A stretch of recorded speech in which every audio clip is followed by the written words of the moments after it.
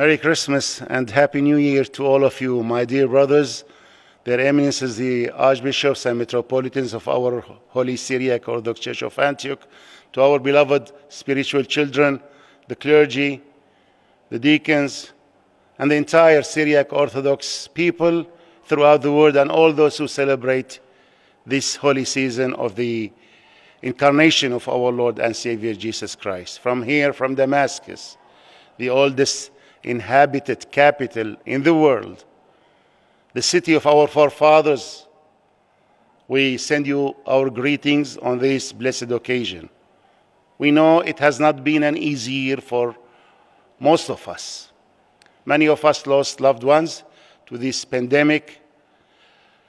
In many parts of the world, wars did not cease, famine grew, and difficulties rose to many people.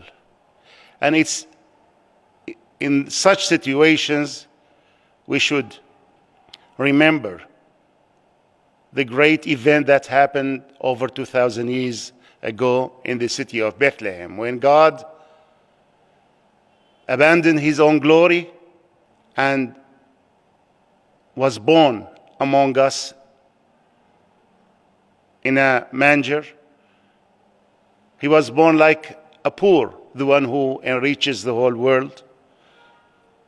He was born to suffer on our behalf, that we may gain victory, happiness, and salvation through his death and resurrection.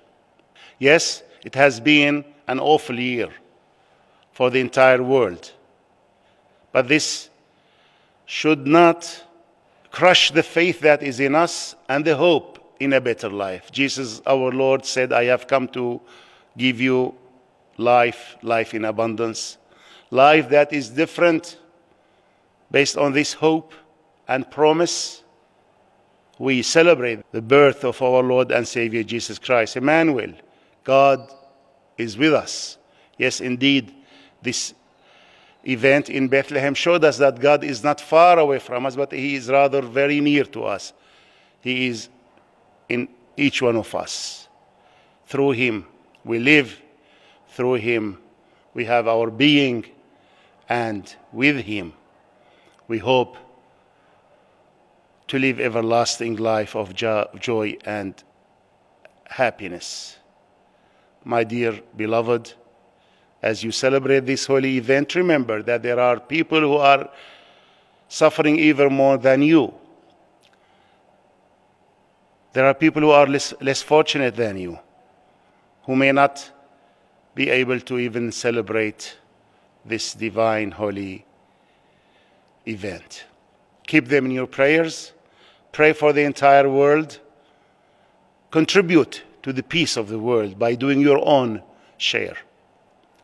Thus, we fulfill the angels' promise when they appeared in the skies of Bethlehem, giving glory to God in the highest, peace on earth, and goodwill and happiness to humanity.